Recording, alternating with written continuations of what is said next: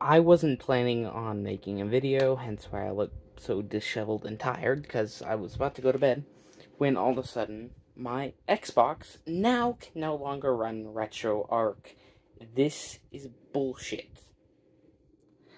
Granted, I, get my ROMs from buying the bootleg consoles off of, Amazon and stuff, but I legally purchased all those, or the ones I, don't have. I have copies of these games, so it's fine for me to get the archived versions off of them.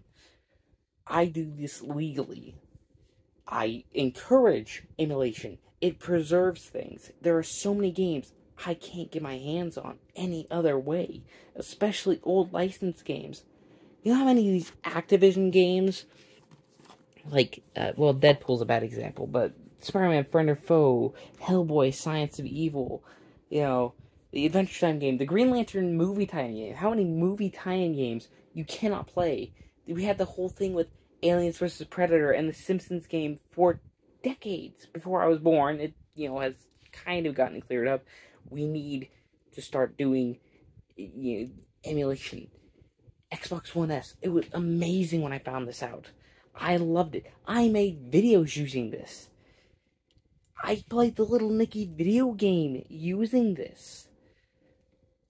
This is complete bullshit. Now I have to use, if I want to play it, I have to use this bootleg dongle thing that doesn't play things properly, and I have to tinker with things like this now.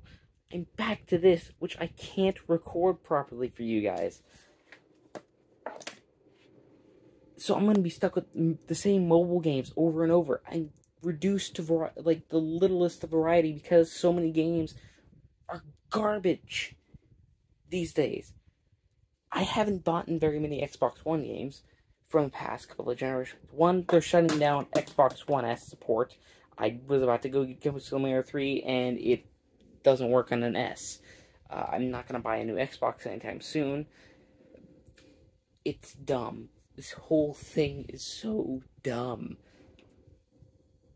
I have a Raspberry Pi, but that is a pain to carry around, and I've had too many problems with the generic cords snapping on me, but the others are way too expensive.